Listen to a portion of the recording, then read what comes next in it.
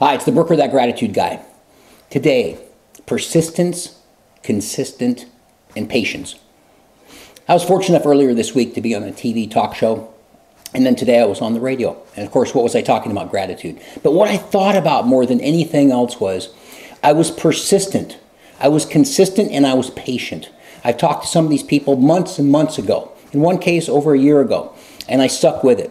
And I thought about, somebody said recently, consistency trumps every other card in the deck. And I thought, even think about the people that you see in your life. Be grateful for those friends you have, but think about those friends that every time you see them, they're always the same. Because they're consistent.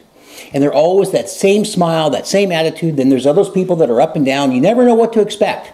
Kind of makes it kind of dicey sometimes. So think about being consistent. Be writing in that gratitude journal every day. Be grateful every day.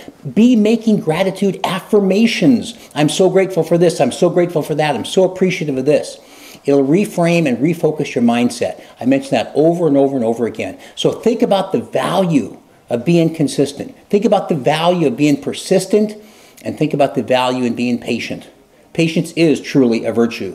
But you put those three things together, you throw in gratitude, you got a tremendous mix there. So be writing in that gratitude journal every day. If you don't have one, excuse me, you can pick one up at thebrooker.com. Be writing it. You'll see amazing results. That's it for today. Have a grateful day. See ya.